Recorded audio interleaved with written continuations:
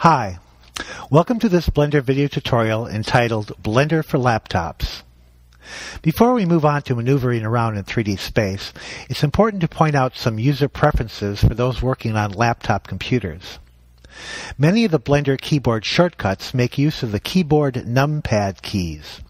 Now, most laptop computers do not provide a numpad, and therefore Blender has provided a user preference control that allows the 1 through 0 keys on a laptop to emulate those on a numpad.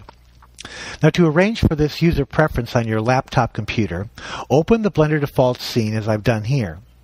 Now, it's important that this be done with the default scene, which is the scene that is displayed when you open Blender, because we'll be saving this preference to the default scene. Click on File in the Information Editor window header menu line at the top of the display and choose User Preferences. This opens a small pop-up window displaying Blender's User Preferences area. Here you can make a wide variety of adjustments to how Blender interface is displayed and how it interacts with user inputs and outputs. This is one of the very few times that Blender allows an overlapping window to appear. Click on the Input tab. Checkmark Emulate Numpad. Finally, click on Save as Default.